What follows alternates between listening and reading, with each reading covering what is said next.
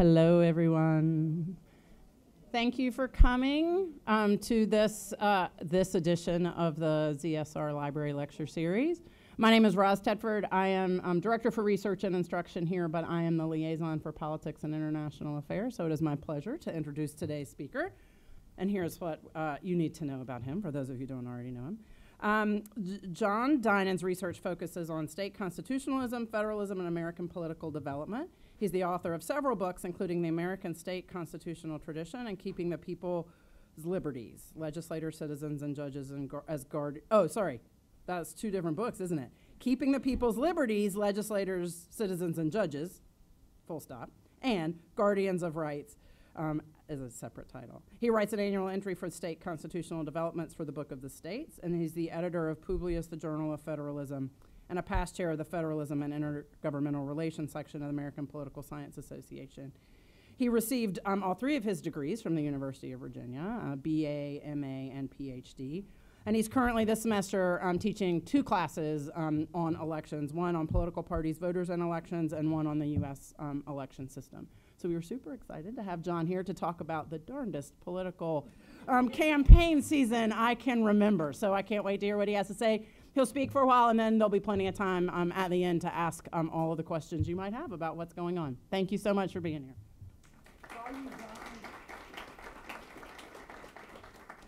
Well, thank you very much, Roz, for that introduction. And thanks. I'm glad to be a part of the Library Lecture Series. Thanks for the invitation, and thanks to everyone who showed up for this.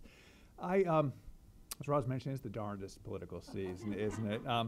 In fact, it's by now become quite common in discussing the 2016 election to really put a lot of the focus, rightly so, on these novel, unprecedented, the surprising aspects of 2016 election. And there's certainly ample material to choose from in terms of what's been that novelty and an unprecedented level. Just consider the presidential nominating process, just to take us back a few months here.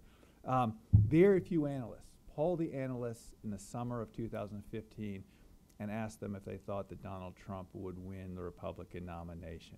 And the responses that you would get of not as a political outsider, a complete political outsider, not when the Republican leadership and office holders so strongly opposed him.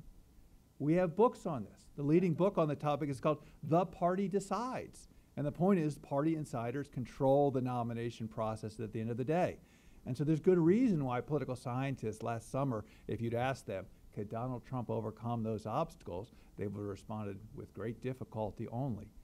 And of course, Trump did win the nomination, as we know. The Democratic contest, it didn't offer such a surprise in terms of the ultimate outcome, of course. Hillary Clinton had the support of Democratic Party leaders, office holders, and so as expected, she prevailed. The surprise there wasn't in the outcome. It was the strength of Bernie Sanders showing. If you had asked political scientists in the summer of 2015, so could Bernie Sanders make a competitive go of it? They would have given all the reasons that they gave for doubting that Donald Trump could make a go of it. And yet Sanders made a very competitive showing of it. And that's just in the nomination phase alone. General election campaign, we've also produced a fair number of unexpected and surprising features. And I'm not even talking about the events of the last week with tape coming out, purloined emails from WikiLeaks. I'm saying even before these events, political scientists were stressing the unusual aspects of the 2016 election. They were talking, for instance, as has been often noted, the unprecedented high unfavorability ratings of the two major party candidates, or the unprecedented level of interest in the campaign. 84 million people tuned in to watch the first presidential debate. That's a record. A little bit down for the second debate, a little bit down, for a lot down actually for the vice presidential debate. But still, these and other features have been surprising and have caught folks' attention. In fact, things got to a point this past spring. A Wake Forest graduate of the politics department, about 10 years ago he graduated. He remarked in a conversation that he wanted his money back for his Wake Forest degree. When pressed on why, he said his political science classes just hadn't prepared him for what was happening. This was the nomination phase especially. And so he said he wasn't sure he'd gotten all that much for his tuition at the end of the day. I think he took 5 classes with me, and so I took this particularly to heart in terms of wondering about this. Now, obviously, this Wake alum was offering this comment in a joking fashion. It was meant to express surprise that political science patterns had been frustrated, or at least hadn't panned out, particularly in the nomination phase. That's when this conversation took place. But as a political scientist who teaches courses on campaigns and elections, as Roz mentioned, I took the remark, lighthearted as it was, as an opportunity to reflect in a sustained fashion on the ways that political science might be able to explain what we're seeing in the 2016 election, and the ways that political science might provide us good guidance on the developments that we see. And so that's what I plan to do today, to share the conclusions that this kind of this sustained consideration of, well, how might political science be helpful to understanding what we're seeing. And I'm going to focus mostly on the general election as I do so. I'm glad in the question and answer period to kind of field questions about the nomination phase, because I think political scientists can say some things about why the nominations turned out the way they did. I don't think we're completely disarmed in our ability to look back and explain things. And so I'd be glad to talk about that more. But I'm going to focus mostly on the general election campaign that we're in the midst of. I should say, I know this is a contrarian position to take, not to emphasize the novel and unprecedented features of the 2016 election, but the ways that political science patterns can explain and are borne out this year. But I thought taking this approach today might be helpful, if only as a way of showing Wake alums and perhaps current Wake Forest students that the time and resources devoted to political science classes are not without their benefits and merits at the end of the day, but also as a way of perhaps helping us make sense of perhaps some otherwise surprising features of what we're seeing today. I should say I find this approach, others have focused a great deal on forecasting election results. What should we see?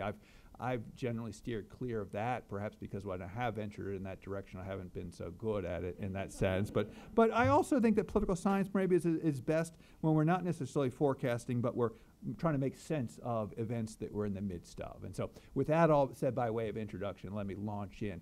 Let me focus on 4 particular features of the 2016 general election where I see that we can have some continuity between 2016 and prior years, and where political science patterns can help us explain what we're seeing.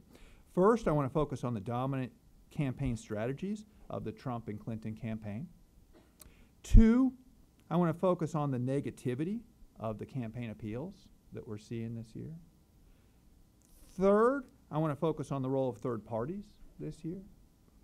And 4th, I want to focus on the relationship between the presidential campaigns and down-ballot campaigns for Congress, for governor.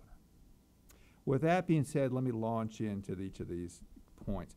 And the first area of continuity that I would argue between 2016 and prior election years is concerning the overall strategies of the 2 campaigns. And let me provide some background here for this point.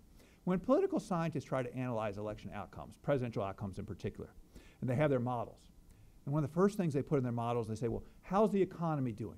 Is the economy doing well? If it is, that's going to help the in-power party, in this case, the Democratic Party. If it's not doing so well, it's another matter. A second variable that is often included in these models, they say, well, how's the approval rating of the current incumbent president? If that's high, that probably looks good for the candidate running from that president's party. These are standard in the models. But then there's another variable that often gets included. It's called a time for a change variable. And it essentially says it gives an advantage to the out-of-power party when the in-power party has served 2 terms.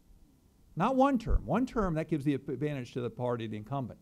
But 2 terms, that's another matter. The idea here behind this model is that there's a perennial desire on the part of the American public for change of some kind, for change and rotation in office, particularly after one party has served 2 terms. One indication of this, since the end of World War II, only 1 time has a party won 3 consecutive terms. George H.W. Bush succeeded Ronald Reagan in 1988. Hasn't happened, though, otherwise. That's the logic behind the time for a change variable. Well, my point is that this pattern has significant implications for the strategies that the campaigns generally adopt.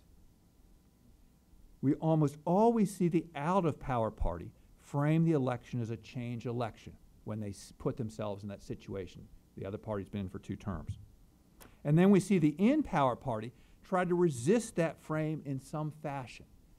sometimes with some difficulty, but the idea is how do you choose another frame other than the change frame, as that party tries to hold together the prior president's coalition, but make some nod to the public's periodic desire for change. I would argue that's exactly the frame that we're seeing adopt this year. Think about, if we had to distill down, what's the dominant strategy that the Trump campaign has adopted? It fits exactly this time for a change theme, along with a related everything's going in the wrong direction theme. That's what you would expect when a party's been out of power for 2 offices. It can be seen in a way, and I stress the in a way, as akin to what we saw 8 years ago when Barack Obama's campaign running against George W. Bush, who had been in office for 2 terms. Clearly, the substantive positions of the Obama and the Trump campaign are almost non-comparable. But my point is, think about it this way. Appeal to the electorate's enduring desire for periodic change and rotation. Stress the ways in which the country is not on the right track. Stress the ways that you as a candidate can be an engine for change in that context. To the extent that Trump is successful in framing the election in this way, in a change environment, it works somewhat to his advantage. Now consider the challenges faced by candidates such as Hillary Clinton when your party has served for 2 terms. What do you do in this situation? Candidates in this situation face several choices. One is to embrace the change theme, but embrace it in a way that doesn't disturb your president's, your party's coalition. Hillary Clinton's campaign has done a little bit of this, emphasizing the historical argument, first woman president. That's change, you say. But I wouldn't say that's the dominant approach the Clinton campaign has taken.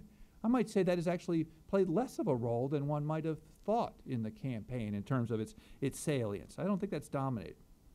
But then there's a second option of the various options if you're running in a change year and your party's holding the office. And I'd say this is what the Clinton campaign has generally emphasized. Shift the frame. Don't make it a referendum on change. Make the election a referendum on the other candidate, their fitness for office. Clinton has generally adopted this frame, really tried to cede the spotlight to Trump as much as possible. Certainly a bit of a lighter campaign schedule than Trump. If you turn on cable news, it seems there's always kind of a Trump rally out there that you could tune into. A little bit more selective, though, the Clinton campaign in their appearances in that regard. Best in this regard, if you're going to adopt this approach of the Clinton campaign, turn the attention to keep the spotlight on the other candidate and on that candidate's fitness for office. And certainly Trump's behavior has given a lot of grist for someone who would make the election a campaign on the opponent's fitness for office. To the extent that the Clinton campaign is successful at keeping the spotlight on Trump and making the election a referendum on its fitness, the Clinton campaign is advantaged. This might be seen, having introduced this overall frame and suggesting there's more continuity than difference in this overall strategies. Let me turn our attention to look at the debates that have been held so far and also kind of look ahead to the third debate. And what I always do when I watch debates is, where do the candidates want to take the conversation? That's what I always want to look at for it. I almost suggest that as a way. What are the questions that the candidate particularly wants to receive and respond to? Because some questions they're eager to answer. But then what happens when you get a question that you're not eager to answer? Where do you want to turn the conversation? Where do you want to take it rather than where it's answered? So if we look at where does Trump want to take what is he trying to accomplish when he's had the floor in the debates? He's always emphasizing how the current situation is in bad shape. He said African-American communities, he said, have never been as bad shape as they've been in.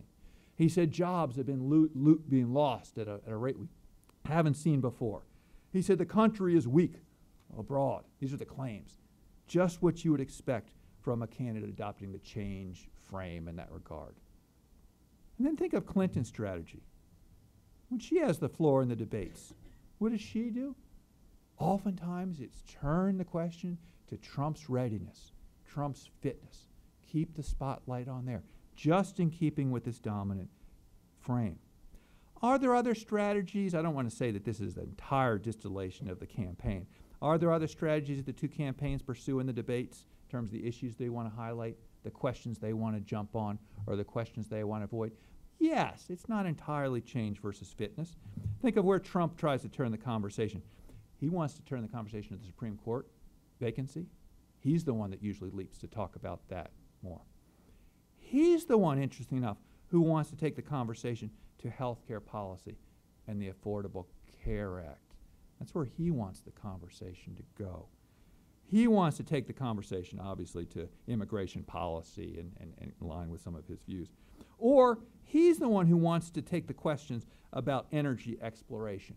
You might recall that's why Ken Bone's question at the second debate was so teed up for Trump.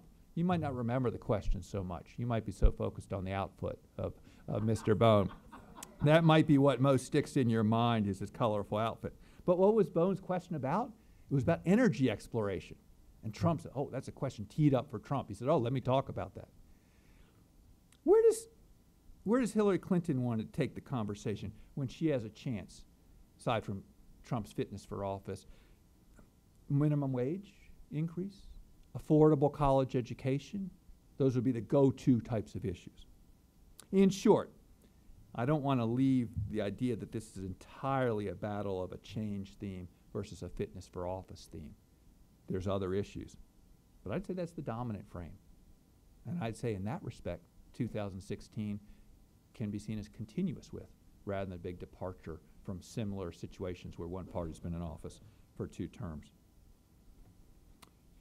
Second area of continuity with 2016 and prior elections is in regard to the negativity of the 2 campaigns. And I mean negativity in a particular respect, and let me explain. I mean it in the sense that even more than stressing their stances on their own issues, Trump and Clinton spend their time attacking the other candidates' issues and policies. It can be seen in the debates. It can be seen in the campaign advertisements, which are at least as likely, if not much more likely, to be attacking the other candidate as expressing a positive message about their own plans and policies. My point is that this type of negativity point that people are talking about goes beyond and is even in some ways different from the standard comment about the harshness of campaign appeals. This, after all, goes back to 1800 at least, with Thomas Jefferson and John Adams, and the harshness of their attacks, or their surrogates' attacks at least, on the other candidate. We can go back to 1800, and there's some really harsh claims. No, rather the concern here isn't so much the harshness, it's on the amount and the fraction of time that's spent criticizing the opposing candidate, rather than focusing on the positive aspects of your own policies. Many people have commented on this about 2016 as feature. Upon consideration, though, I would say that there's very little that's surprising about this aspect, not only because of the historically high unfavorable ratings of the 2 candidates, but because of the era of partisan polarization in which we are currently living. The point is that we are now, focusing on the partisan polarization point, we are now, and we have for several decades, seen an increasing polarization of the American public along party lines. And moreover, here's a key insight that has come out for some recent polling that's been done. Pew Research Center has been a leader in these polls. The polarization that we see is not associated with voters being drawn to their own party. It's not because they love their own party. It's because they're opposed to, fear, one might say loathing isn't too strong, of the other party. Let me explain. One way of charting this polarization over time that we've seen is to look at survey responses to questions. They ask people, do you have a favorable or unfavorable view of the other party? And what's the intensity of that feeling? As recently as the mid-1990s, only about 1 in 5 Republicans had a very unfavorable view of the Democratic Party, and vice versa. Only 1 in 5 said, I have a very unfavorable view in the mid-1990s. By this summer, a poll taken in summer 2016, over half of Republicans and half of Democrats said they had a very unfavorable view of the other party. My point is it wasn't always thus. That's a change in just that 2-decade period. I'll give a few further questions and results. A further question asked how many people would go so far within this group of very unfavorable. Would you go so far as to agree that, quote, The other party's policies are so misguided that they threaten the nation's well-being. This summer, a full 45% of Republicans held this view of the Democratic Party, and a full 41% of Democrats held that view of the Republican Party. And these numbers I just gave you, they increased by about 10 percentage points in each case in just the last 2 years since they last took that poll in 2014. In fact, one more on this. When asked a different set of questions in the same survey, just over half or close to half of Republicans and Democrats in the general public report that the other party makes them feel afraid, angry, and frustrated. These are adjectives that people used, with frustrated scoring the highest, afraid scoring next highest, and angry scoring just behind. Such is the level of antipathy for the other party in the electorate these days. Perhaps the most disturbing finding, this was most disturbing to me, came when they asked people, they said, when you have conversations with the people across the political aisle, a Democrat talks to a Republican and vice versa, do you leave that conversation realizing or thinking that you had more in common with that person than you realized before the conversation, or less in common? Nearly twice as many people reported they left those conversations thinking they had even less in common with that person than before the conversation started, in comparison with people who said, I realized I had more in common. As I say, that's perhaps the most disturbing of the statistics that I've just given you there. We often have the sense that if we could just talk to people across party aisles, at least that would be the way out. At least these statistics suggest maybe not, maybe not. But, and to get to the point I want to draw out here, we are a deeply polarized nation and becoming more polarized. But what's perhaps less appreciated, as I indicated a few minutes ago, this growing polarization is not driven by a public's love or support for their own party, but by opposition to the other party. One final statistic just to hammer this home. The same surveys that I've given you this summer, they asked people, why do you identify as a Republican if you're a Republican? Why do you identify as a Democrat if you're a Democrat? Among Republican respondents, their leading reason was because of opposition to Democratic policies. It's not, I like Republican policies. That came in second. But the first one was, why are you Republican? Because I don't like Democratic policies. When they asked Democrats, it came in second place. By a very small margin, Democrats said, why are we Democrats? My leading reason is because I like Democratic Party policies. But just a few percentage points behind was, my reason is I dislike the Republican policies. In this context, what do you do if you're a campaign in a polarized era where what's driving people is opposition to the other party? Your ads, your campaign appeals will be drawn to emphasizing what's wrong with the other party and not touting what's beneficial about your own party. In this sense, entirely to be expected, the fraction of energy that's being spent criticizing the other side rather than touting your own policies. Let me turn to a third area of continuity. It's in the role of third parties. We might think this is just the year in such a situation where third parties will have a good go of it. Shouldn't it be, given the high unfavorability ratings of the two major party candidates? And so there's been much talk about Libertarian candidate Gary Johnson, Green Party candidate Jill Stein, Evan McMullin is on some ballots in some states. And yet, drawing on the performance of prior third-party candidates, political scientists would not have an expectation that the third parties, even in a year such as this one, would have a very good showing.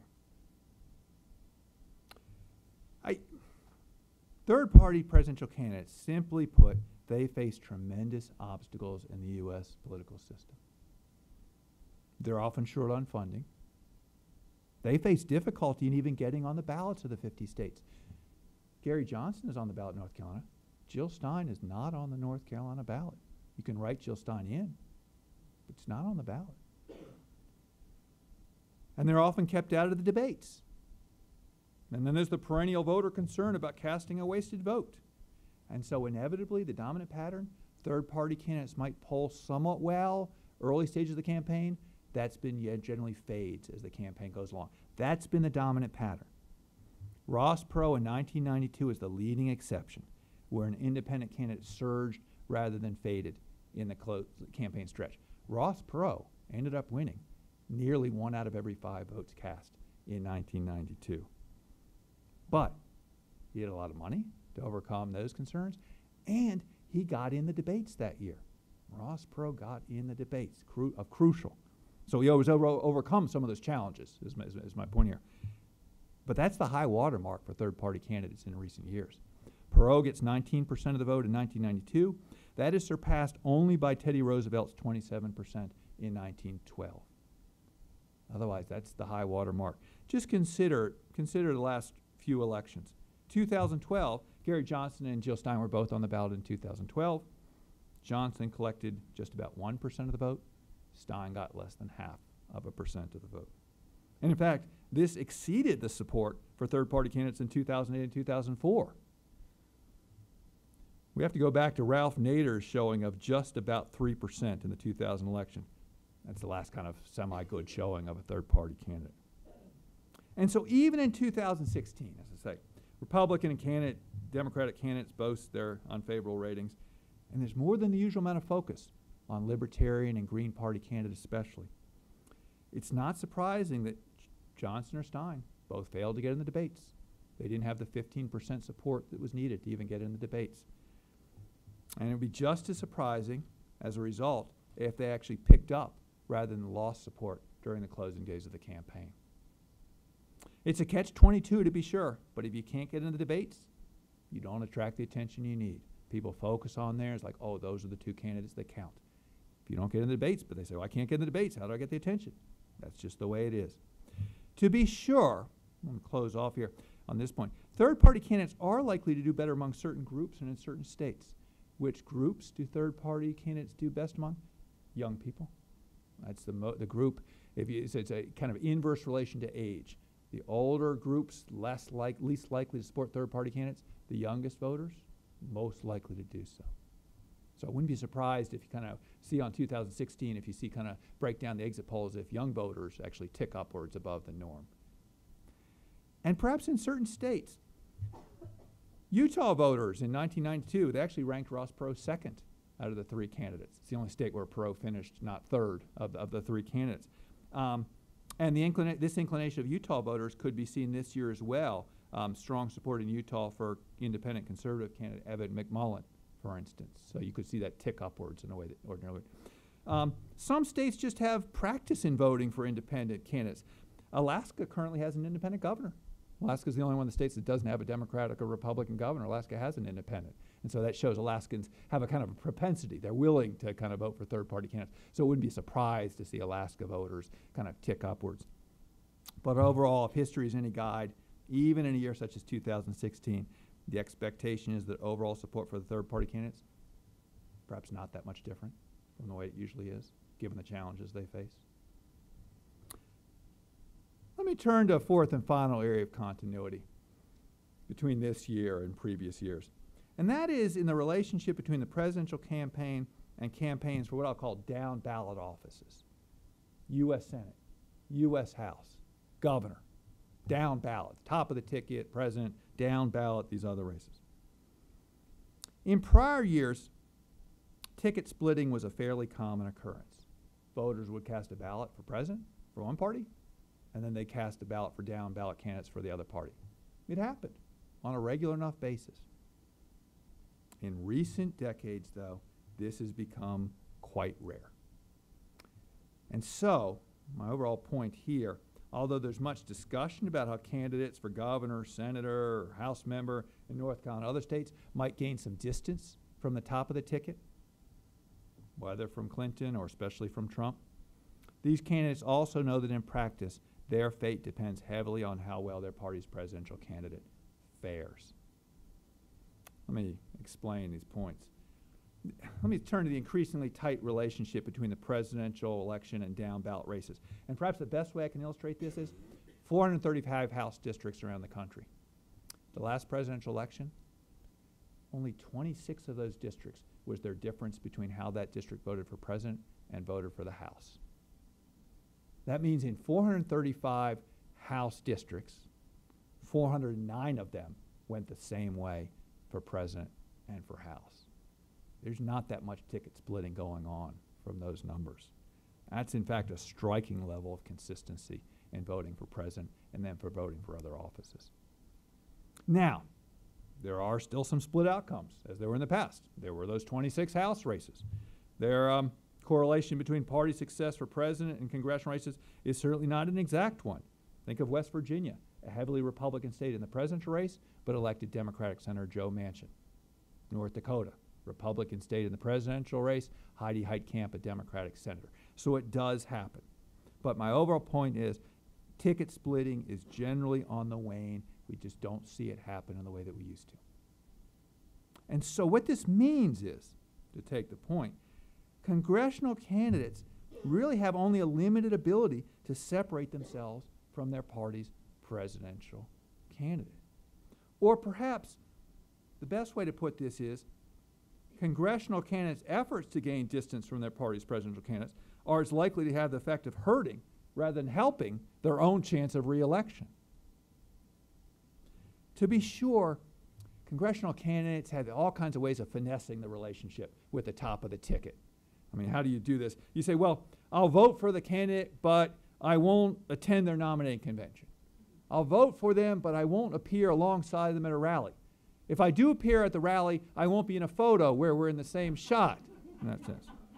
There's all these stances that you take, and a lot of folks have had, I should say that we've seen this in North Carolina in past years, where oftentimes, as in previous years, it was Democratic candidates for governor, sometimes for Congress, who would kind of maintain a little bit of distance between the presidential party. So it's not completely foreign to North Carolina, and we've certainly seen this in North Carolina this year, where Senate and governor candidates have been repeatedly asked, do you criticize Hillary Clinton's email handling, or much more often, do you criticize Donald Trump's various incendiary comments?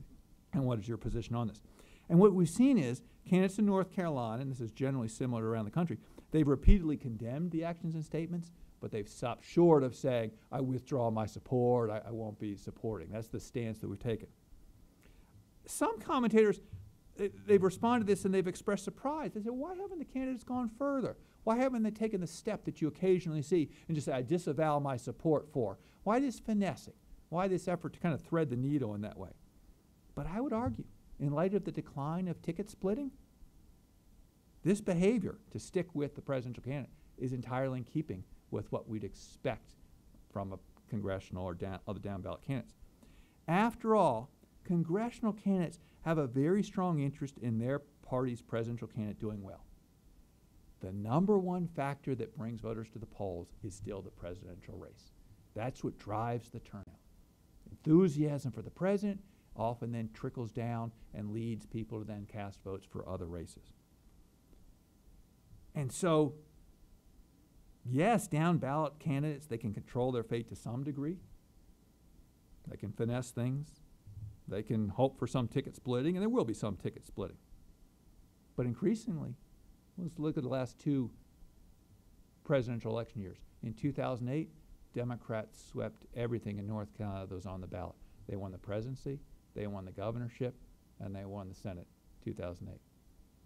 2012, Republicans won the presidency, and they won the governor. There wasn't a Senate race on the ballot that year. So, yes, ticket splitting still takes place, but we're more struck by the continuity of what you see of these outcomes. In this context, then, my point is, it makes sense and is understandable, as surprising and as frustrating as it might be, that candidates for Congress, for governor, still say, I condemn these actions, I criticize them, but I actually still hope that candidate wins, and it's not in my interest to actually distance myself so much from them. Well, in closing, I focused on what can be explained by political science. I've done that in part to kind of for the honor of political scientists, just to say that we still have something to kind of offer, because I think we do have something to offer. Of course, there are the unusual features. Of course, we have a first female presidential candidate for one of the two major parties. High unfavorability ratings for both candidates, as we've stressed. But I suppose my point has been, at a time when the focus of so much of the commentary has been on this novelty, to turn back to a question of what can be explained and was continuous. And as I said, I do that not only for the kind of the honor of political science, but as I believe it might help us make sense of some of the developments that in the midst of, which otherwise might surprise us or puzzle us. Political scientists do have some explanations for these and other features. So thank you for your attention.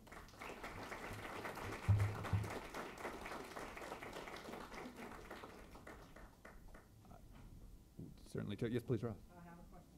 Yes. So, but it's going to be about something that I noticed that was different this year, Sure, and please. I'd like your opinion on it, which is the impact of the fact that you had Sanders and Trump, who weren't really party people, Yeah, right? I mean, yeah. Sanders wasn't really Democratic. Trump isn't really Republican. Yeah. And what do you think those sort of long-term impacts are on the strengths of the party? I mean, you had the whole DNC problem on Hillary's side, and now you have Trump essentially completely separating himself from the party structure. So Yeah, I'm yeah. curious as to what the fallout will be on the two primary parties going forward. And what Yeah, your thoughts are. yeah. I mean, first of all, is how it gives an opportunity to say, well, how would we even explain how well Trump did and how well did Sanders do in that time? And we'd have to start, for Trump, it's a little bit different from Sanders. For Trump, the party leaders clearly opposed him. Right. But they didn't settle on an alternative, and that's a bit of the puzzle. We often assume that the party would have someone they'd be putting forward. Who would you say, if you had to say, who did the party, if we say the party, support in the Republican nomination? Well, you might say it was Jeb Bush, certainly the money was there. Or was it Marco Rubio? Some would say that. Or was it by the end of the time, Ted Cruz was actually having the support? And so, in part, it was a divided party that allowed that to happen. And in the case of Sanders, there wasn't a divided party for the most part. You know, we've seen situations, one of the things about American political parties, they're remarkably porous in a way. In fact, this links up, why have third parties not done better? Because the two parties adapt and kind of pull in. When Ross Perot got 1 out of every 5 votes in 1992, parties started saying, and why exactly were people voting for Perot? They said, maybe we should be listening to this. And so you start pulling in some of these ideas. And so that's one of the reasons why two parties are remarkably enduring, is because they adapt. And I would expect a similar adaptation to take place in this regard.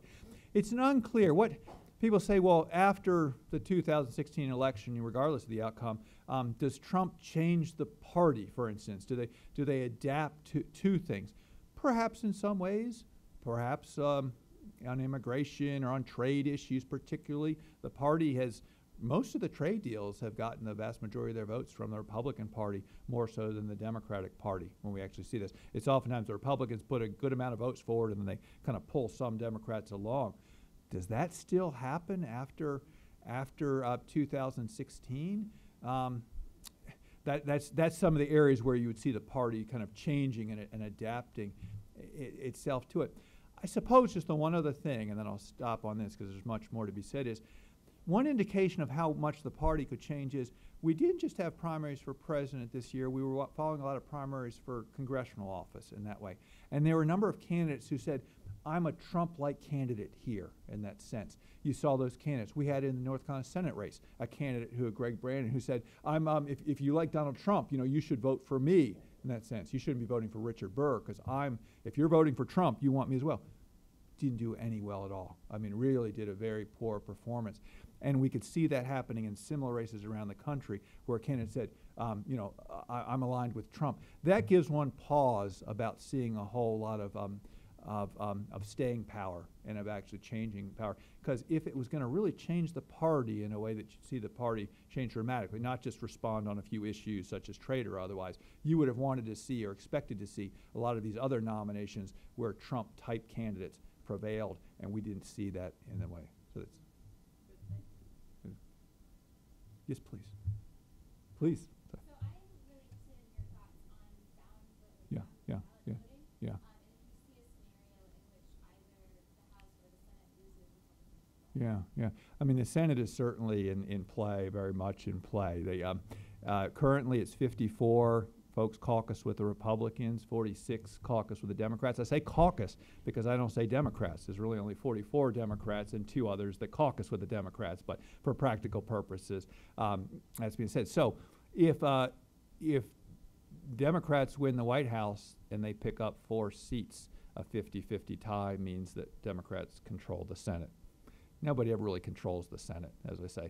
They say that to be a leader of the Senate, as one Senate majority leader said, is like herding cats in that sense, for various reasons. But you would have formal control over the Senate. Can Democrats see 4 states where that's possible? Very much so. One basically looks around at battleground states in the presidential level at where there's also a Senate race going on. Not entirely, but one starts from states such as Pennsylvania, states such as New Hampshire, North Carolina has clearly been getting a good amount of attention. Not entirely. What's interesting about this, I said ticket splitting is on the wane, but it's still there. One place where you might think that there'd be a more competitive pickup would be Ohio, where Ohio is a battleground state, and you have a Republican first-term incumbent, Rob Portman. Turns out that race is basically over at this point, as Democrats are basically ceding the field in a way. Portman did a more effective job of distancing himself and finessing the relationship between him and the National Party to a way that very few others have done. But take Ohio out there, you still have plenty of states. Could you see 4 of those states going Democratic? Without too much difficulty. It's not to say it will happen, but without too much difficulty. On the other hand, the House of Representatives is a far tougher nut to crack. There, Republicans have a 29-seat advantage. And simply put, there's not that many more than 29 kind of competitive seats that are, you would have to have a real wave election, which is not outside the realm of possibility, but things would have to be surprising in that level. We just don't have that number of competitive races, and so that would be more of a surprise if that happened. Please. Has there been another case of a candidate being nominated from a party and then the party weeks later saying that they don't support him anymore? Yeah. That's tough to find an exact parallel in this case.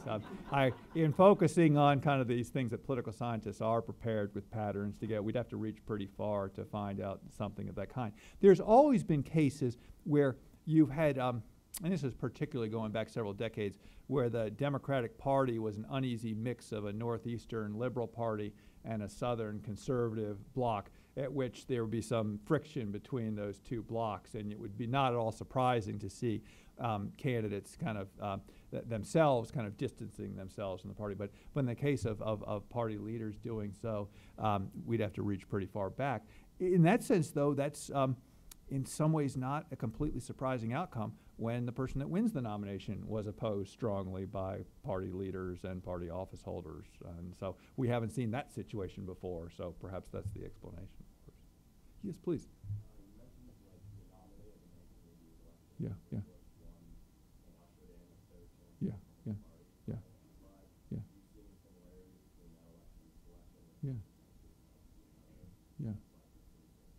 Yeah. I mean, one thing just to kind of note on this, we should note one of the debates that year took place at Wake Forest in that sense. So always good to note that. One would have to go back and look at what were the conditions that made possible that otherwise surprising outcome in that way. Oh, in this case, things were in flux for early in the campaign season. At first, it seemed that if you would talk about political science predictions very early in the 1988 season, they would have given Michael Dukakis a very fighting chance, might even have seen him as kind of having a good chance of winning. There, things changed during the course of the campaign in that way. In fact, some of the debates had a role to play in that way. So it's not that that's fated to be in that way. One might see that the parallel with that is in one of the debates in the political science literature is, does the campaign even really matter in presidential elections? This sounds surprising. What do you mean, does the campaign matter? But there are people who said, and you've seen political scientists put themselves out there, say, I have a model. I will predict for you how the election will turn out. I just need to know, as I made it not to, how's the economy doing? How's the incumbent president doing? How's a few other things? And so they say the campaign doesn't matter. Well, 1988 would be a case where the campaign does matter. One might say that 2016 is very possible that the campaign itself matters, that things happen during the course of missteps or particular appeals. That would be the parallel that I would draw between 2016 and 1988. Yes, please. I have a question about, there has been a lot of conversation about the impact of the media on this campaign. Yeah. And I would actually sort of posit that the difference isn't really so much about how much see. Yeah, yeah, yeah. Because it seems to me that one of the things that was really strong, is strong in the Trump campaign and also in the Sanders campaign was the youth and their reaction to the level of social media and how people talk now about what's trending on Twitter. You know, I mean, Yes, that has good. become a really big thing. And it almost seems like the media is following. You know, they aren't really, it's not really social media, it's not media, the media's pushing it, they're just following what's going on in social media. And I wonder if that is the reason that now, because everybody has a voice. Yeah, yeah. So that's why the parties don't really have the Yeah, control. yeah. No, I take that point, and one place to build on that point is that so many campaigns are about what are people talking about, what is the focus. I talked about the narratives, the themes in that way. And so much is the effort of, it's not so much, when we think about campaigns, it's not so much people talking to each other about common issues, it's about people saying, this is the issue that you should be talking about. This issue is favorable to me. I kind of mentioned that in the debates, how one of the candidates will say, oh, I want this to be about this issue, or the other candidate says, I want this to be about this issue.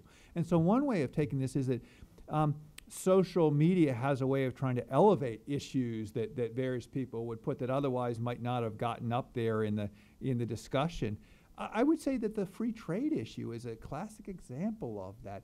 I don't know that we fully expected a year ago at this point that the Trump appeal to bad trade deals, is concerned about that, and the Sanders concern about trade would be so prominent and would strike such a chord as it did. Presumably that bubbled up from somewhere, perhaps from the rallies themselves and reactions that candidates got. The one thing I would say, though, is that it's still, yes, social media still has a way of kind of sending up issues and putting them in the public consciousness, but what we call kind of the traditional media, and particularly in the debates, where the ability to kind of put issues on people's discussion by just what you ask in debate questions. And so they've already announced, for instance, the third and final presidential debate, to which we'll all turn our attention to. They've already announced here the topics for the debates in that sense. Here's the 6 topics. One of those topics is immigration. Donald Trump is happy to hear that. Another topic is the Supreme Court. I would say Donald Trump was happy to hear that. There's some other issues that the Clinton campaign would be happy about, the economy, for instance. But my point is that still a stage is set in an important way by traditional media, even if there's opportunities for putting things, for bubbling up issues that otherwise wouldn't get the attention. Still a mix. Please.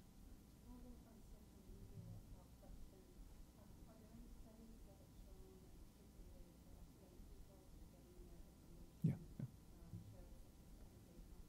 Yeah. Yeah. Yeah. Yeah. Yeah. Oh yeah. Oh yeah. They have, and I've mentioned some of these Pew Research Center studies on several occasions, and I'll do so again because I just find them so rich. They have asked just those questions. They ask, where are people getting their news, and then they break it down by age, by party. It won't surprise you that we're very polarized in where we go for news by various cable outlets or the otherwise. That's no surprise to us. But, and it probably won't be all the end surprising, but it would confirm what your suggestion there is just where people above the age of 65, even people the age of 45 are going for their news is dramatically different from the places that people under the age of 25 and 30 are going for news. I mean, there's still people that read newspapers, and it's still done, but that varies dramatically by age. There's still there's even the cable audience is a heavily dominated dominated by younger people for the most part. So we're talking about just kind of even completely different audiences in terms of where people are getting their news from. We really are in different silos there. Again, not only by partisan and ideological inclination, we know that, but even by age group. Yes, please. On that, do the newspaper endorsements have any impact? Yeah. You know, in a general election, as opposed to a general presidential election in particular, where likely expectation there is that they would have the least amount of influence compared with some other elections. How about, we had in this area, we had a new congressional district, the 13th congressional district, was just created this spring as a result of a court case. And we had 17 Republican candidates running for that district. Well, how are people going to get their information about that from? That would be a time where a newspaper endorsement could have maximum influence, because you're trying to decide, okay, how do I make sense of a lot of candidates I don't know about? At the presidential level, though, people have much more confidence level of, I know these candidates, and I feel more confident about my own ability. So I would say endorsements have varying levels of influence, as opposed to, say, for instance, a local city council race, or a mayoral race, or particularly a nonpartisan race of that kind, where there, a newspaper endorsement, think of the judges that are running for North Carolina, where there are nonpartisan judges. If you want to, you can go on the Republican Party website, the Democratic Party website, and they'll say, here's the judges we back. But for people who aren't going on the website, their newspaper endorsement might be your best source of information. So I'd give it a gradation or a variation in terms of where endorsements are maximum influence and where they're probably modest influence.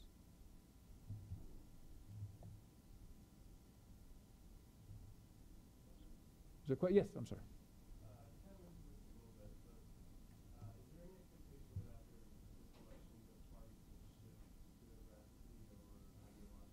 Yeah.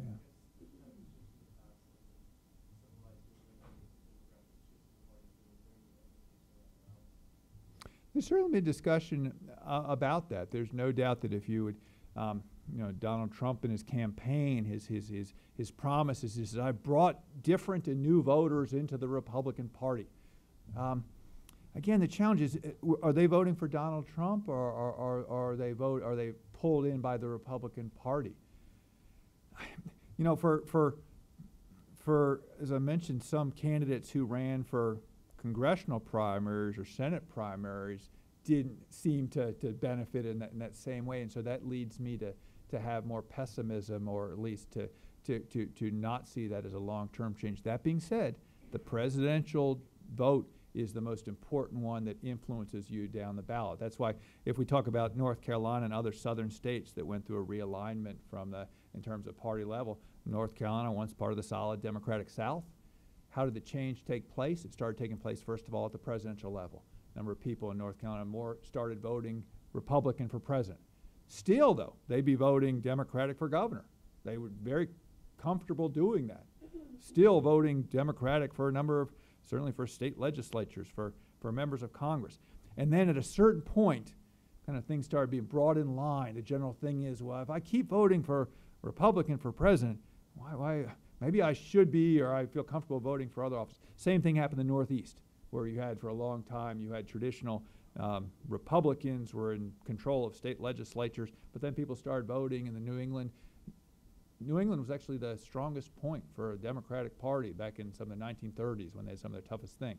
And people started saying, well, I'm now in Northeast, I'm voting Democratic for president. Why am I still voting Republican for governor? Why am I still casting these votes? And so they come in line. So it's a long way of saying a vote for cast for president is important in that sense. And if some of the folks that Trump has brought into the party, we'll see how numerous those are, but if some of those folks not only vote Republican this year, but vote Republican 2020, then we might start seeing a long-term effect. Until that happens, though, I remain skeptical of major changes, or at least to be determined. Yes, please. You mentioned that one of Clinton's strategies was focusing on Trump. Yeah. The other candidate, That's right. his Fitness. not being fit for president. And you said that that's a common strategy for the party in power. Yeah. But do you think she would have used that strategy if someone else was a Yeah. nominee, like Bush, for instance? Yeah. Who she couldn't really argue that. No, that would be missing. And I use that as one of the strategies, though. But here's the other strategy that you can do if you're in that situation, and this actually comes closest to what George H.W. Bush used successfully in 1988. One is you turn the attention and you say, well, the other candidate's not fit for office. But in this case, in the case of George H.W. Bush, it was the other candidate's too liberal for office, is what it says. And so there you still have an ideological frame that you could use. So one can imagine if Ted Cruz had prevailed in the final days of the nomination, one could imagine the frame being turned to here. It's not so much about whether it's time for change or not. It's whether this candidate is too ideologically different from you. And so that would remain. So I think there's flexibility in then how you deal with when you're the candidate running for the third term, there's different ways you can turn the attention and reframe it, and I expect that would be the different reframing.